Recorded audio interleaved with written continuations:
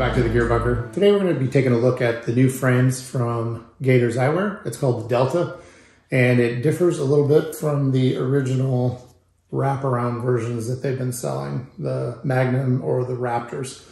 This is definitely a little more squared off, boxier design. I kind of consider it more of a lifestyles frame because it kind of blends in, looks a little more recreational, a little less aggressive than the wraparound frame that we're all used to.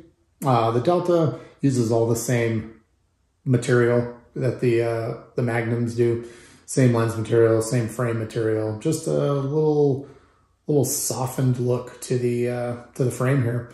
A couple things I really like about these are they still offer a little bit of side light intrusion protection with these temples, although not as much and not as wide as the original Magnum. They still do offer pretty good side light protection. They're still fully adjustable. You can still bend the frames out or in based on your face size, and also you can fine tune the temples in or out depending on your head shape. The nose piece is still the same adjustable nose piece to kind of get the right fit on your face. And they've got, I think, 7 different frame configurations as far as like color and theme, and they have 10 different lens colors to pick from. So you got a wide variety of combinations that you can come up with. A couple things I like about the Gatorz in general, and one thing that I'm not crazy about, but it's really not a big deal. First off is the thinness of the frame here, especially in the temple portion. It really allows you to use them in conjunction with any type of ear pro.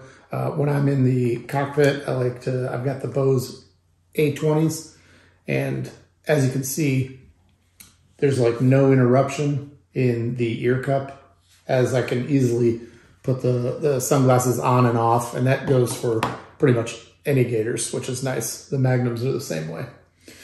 So if you're out shooting or flying or using any type of ear pro, you can easily adjust your sunglasses without interrupting any protection from the ear pro that you're wearing. One thing that Gatorz are known for, at least in my book, with the aluminum frame, they get hot. So if you're in the car and you throw them up on your dashboard when you run into a store or a restaurant or whatever, come back out. If they've been baking in the sun, these things will melt your face. They really do get pretty hot, and you will feel it when you put it on your face. You'll probably feel it when you pick it up. So hopefully you don't get that far. But you definitely need to remember to either put them in your glove compartment or put them in a center console or put them back in the case and bag that they come with. And that'll help prevent these things from getting super hot, whether it's in a car or a cockpit. I really do like these. They do have a wide variety of colors of lenses and frames that you can pick from. And they now offer prescription sunglasses. So that's what this pair is right here. And I use this when I'm flying because I need it. These are just standard sunglasses that I just wear kicking around on the boat, or where perfect focus isn't 100% necessary. But in the airplane and in the car, I do like to use these prescription Gatorz. So that's the new Delta.